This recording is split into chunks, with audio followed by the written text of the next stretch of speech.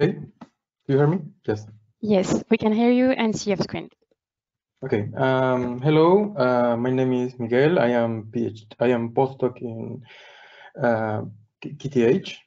I have the pleasure to start as an introduction to in-situ visualization and in-situ analysis. And let me start broadly speaking about where we are, the simulation workflow. And here, given a physical model, new knowledge could be achieved to three main stages.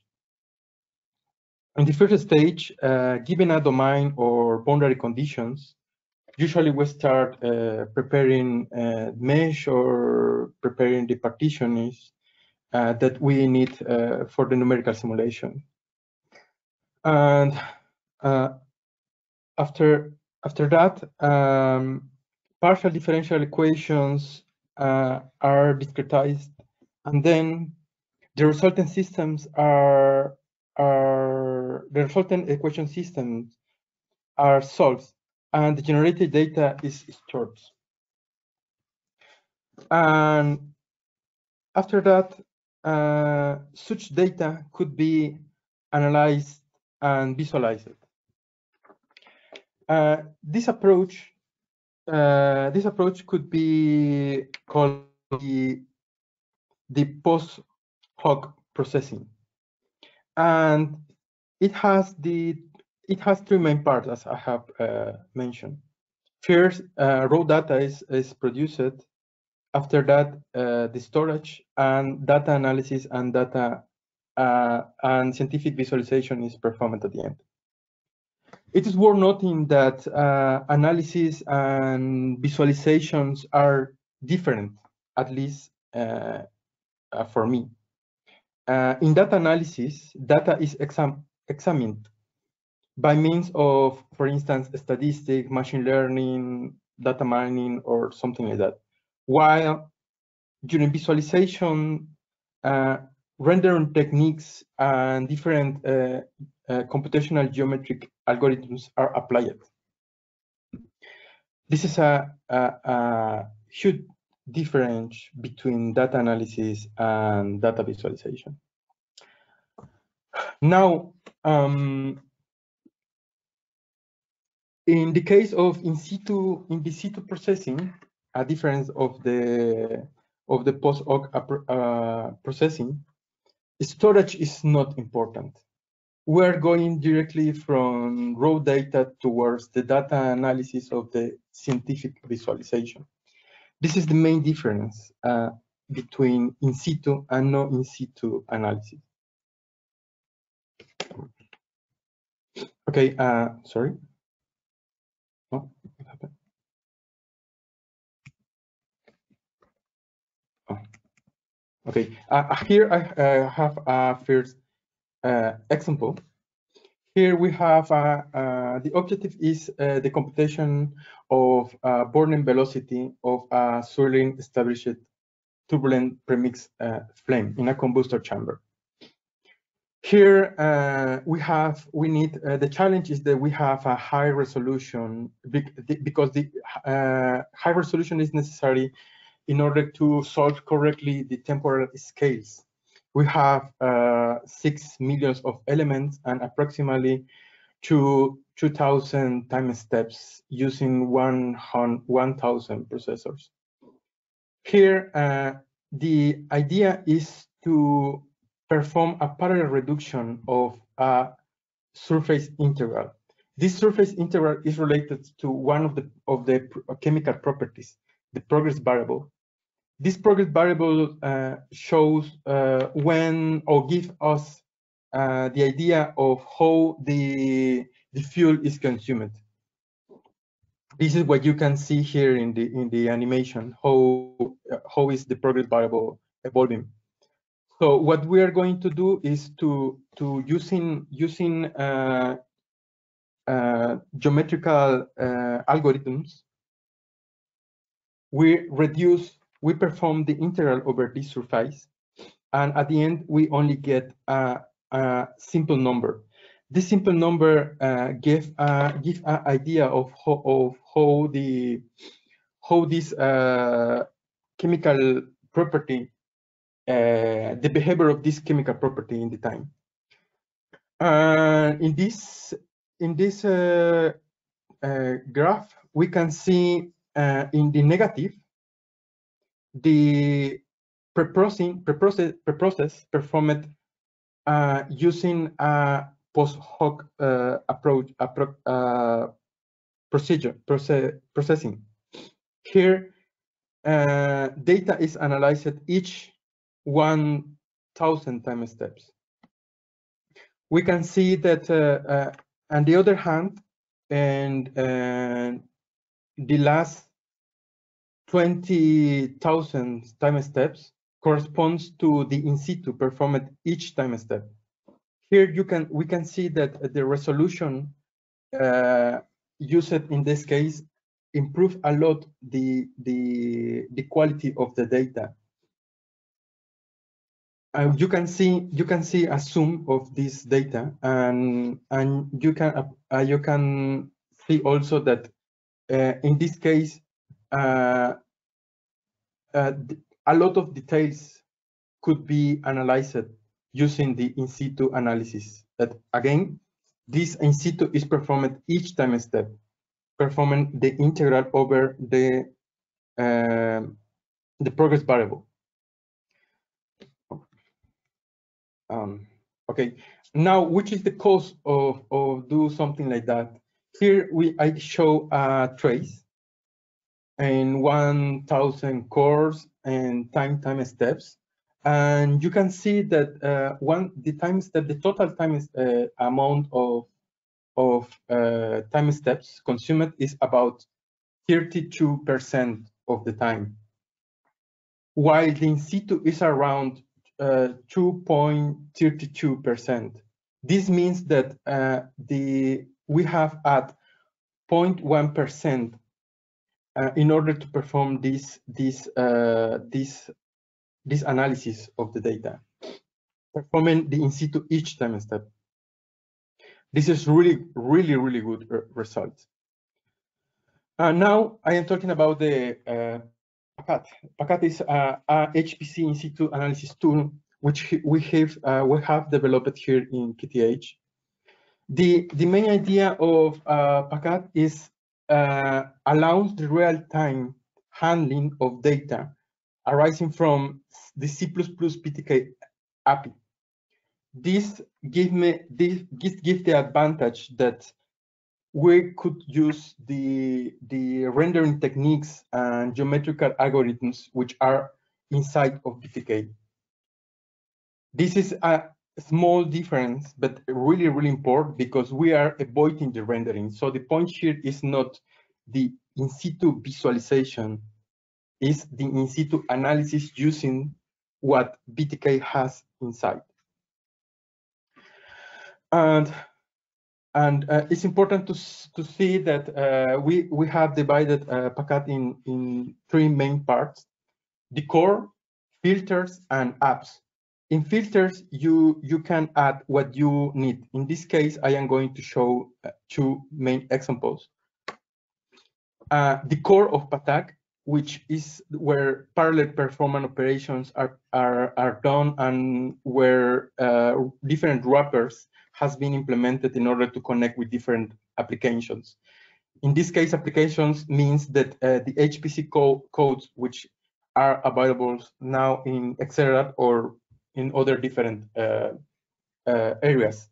For instance, until now, PACAT has been connected to Alia, the HPC code developed in BSC, NEC 5000, which is developed in United States, and OpenFOAM, which is a CFD code widely used here in Europe. Now I am going to show some applications which give an idea what you can do with using PACAT. First one is separation and reattachment points over a cylinder wall. Here, the filter allows to use BOSS++ in order to calculate where the separation points are. And in this example, I am using neck as the core code. However, it's important to say here that once that you have developed a filter, you can use it with whichever code. So even I have used now neck for this example. I have used also Alia and OpenFOAM to test this case. And finally, it's so important to say that Pacat has for this example, I have put this example is available in Docker. Docker is a system in which you can put the code and test in order to prepare computational cloud. So if someone is interested in try this example, part of this example, not complete, the main part, you can download and to run locally. It's not. It doesn't matter if you have Windows, Linux, or Mac. And here, briefly, what we are trying to do is we have a circular cylinder at low Reynolds number, 100, and what we are going to looking for is where vorticities vanish. Is what we are looking for in briefly speaking. And here you can you can see the Pacat workflow. In summary, you have three main steps. The first step corresponds to core. So you should prepare your code. You should prepare the setup of your mesh, and after that you can prepare your filter. In this case, where separation point filter allows to calculate angles where vorticity are equal 0 on the cylinder over the cylinder wall. The rest of the part is the code instrumentation. Again, once that the code instrumentation has been performed, you can change the filters and you can analyze the other different physics. Here you have some results. You can see the angles, detachment and retouch, separation point and retouchment point for us a cycle of lift, and Reynolds number 100. This is a more interesting case, applying exactly the same. And here in this case, you can see the oscillating cylinder. And this calculation allows where we apply to in the algorithms in in-situ way. So the calculation are performed at the same time that the simulation is running. Finally, this is a very interesting case also, simple but very interesting. We have in the top, we have results related to the simulation, and in the bottom, we have a neuronal networking model, which has been applied also in in-situ way. Here, we are using a multi-program, multiple data execution model. This means that NEC is running in a set of processors, while the scikit-learn, in this case, used for the neural networking model, is working in other set of processors. This is a test, so the model could be improved. However, the results are really interesting until now. The second example is the interface tracking for true phase flow simulations. In this case, we have used OpenFOAM. And what we're doing here is to the time tracking of structures. Here, we have bubbles of vapor. And the goal is to identify and characterize these bubbles.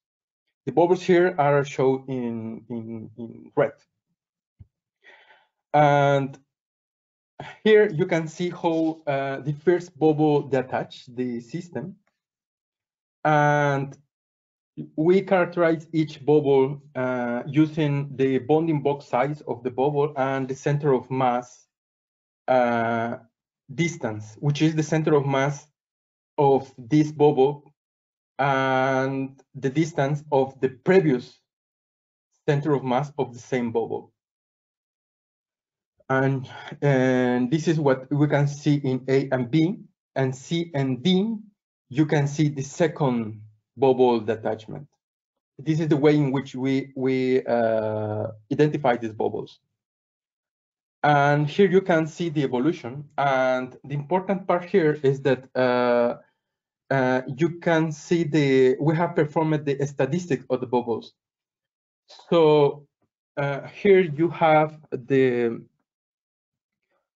probability distribution of the bubbles in A and B. Sorry, I have put A in both sides. But how in the top is related, this probability distribution is related to the highest bounding box.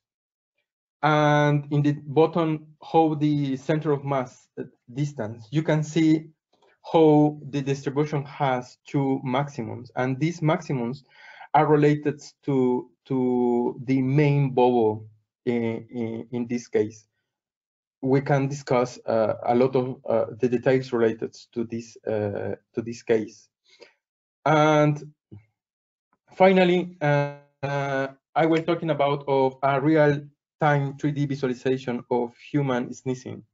In this case, we have used part of the time tracking structure filters already show, but in this case, apply it to ALIA, the ALIA code.